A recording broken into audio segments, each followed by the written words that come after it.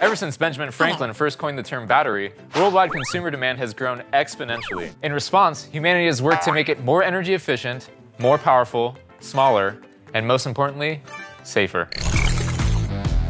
The first hoverboard batteries were lithium-ion, in large part because lithium-ion has a high energy density and a small size. In food terms, think calorie-dense small foods like almonds, with a small size but pack a lot of caloric energy. As lithium-ion became less expensive to produce, it quickly became the leading battery choice. But early on, there were publicized concerns leading to the creation of the UL2271 and UL2272 safety certifications. So let's talk about that real quick. In short, Underwriters Laboratories, UL, is the best independent, not-for-profit global safety science testing company.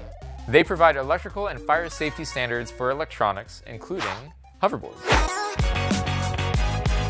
Swagtron was the first to offer UL2272 electrical safety certified hoverboards with our trademark Sentry Shield Advanced Battery Management System, BMS. And we continue to use those UL compliant guidelines and standards when testing the safety of our hoverboards. Yet concerns still arose, so what's next?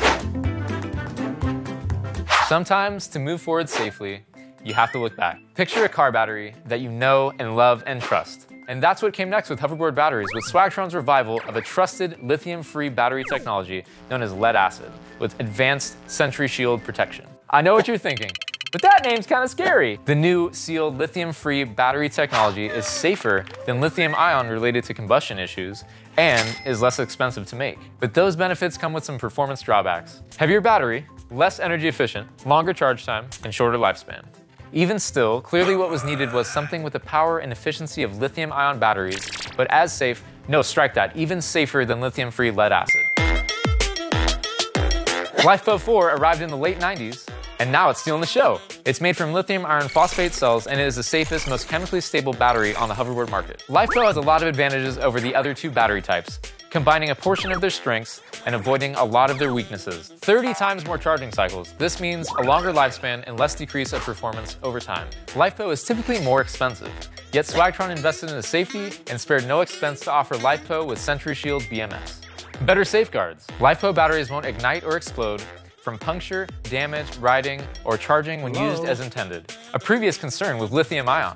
No efficiency lost from storage. LiFePo batteries stored for longer periods of time will be just as efficient as when you first stored them.